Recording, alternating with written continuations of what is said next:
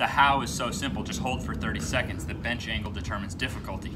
Higher is easier, lower is harder.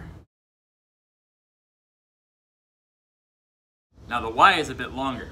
This is a pigeon pose from yoga.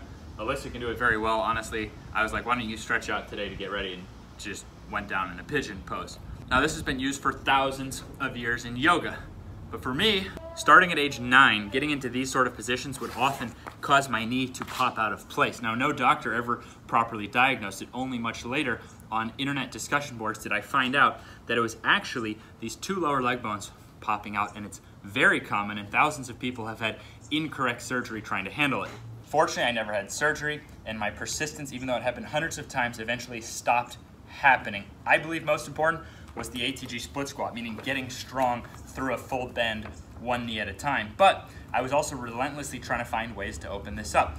And I was first shown this over 2 years ago. I have video here.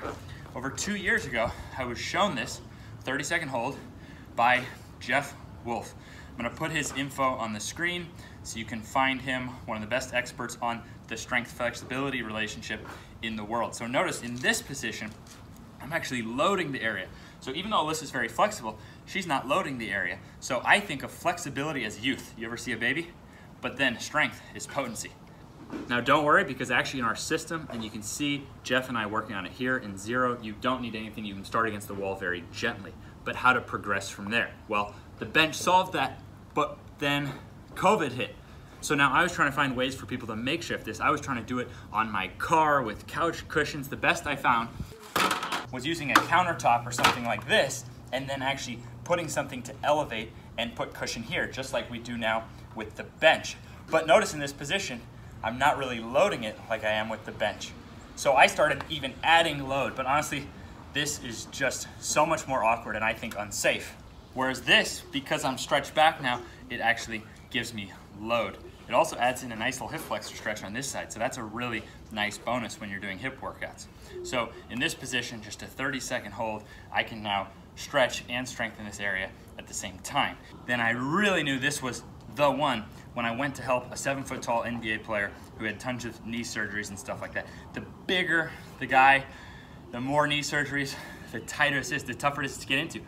This was so easy from the very first session. We were able to just elevate the bench, and he was able to start pain-free stretching and strengthening the area. So your part, each set is just gonna be to hold for 30 seconds. Notice you could put your hands here or here, but I think that would mean that you're trying to stretch too deep. So I want you holding in a place where you can keep your torso upright, and you can do it yourself. You can put your hands on your hips. Now, Alyssa can do the pigeon, right? But in the ATG system, even if you can do the pigeon, I'm gonna make you do the incline pigeon, because in this position, now she's gonna get stronger there, so now she's gonna have the best of both worlds. She's gonna have flexibility and strength. Is this pretty easy or hard, you feel it? Easy. Okay, this is easy, right? So for the sake of longevity, I think it's gonna be that marriage of the flexibility and the strength. So this gives Alyssa something now you could do the rest of your life to stay in really good shape through the outside of those hips and the outside of the knee.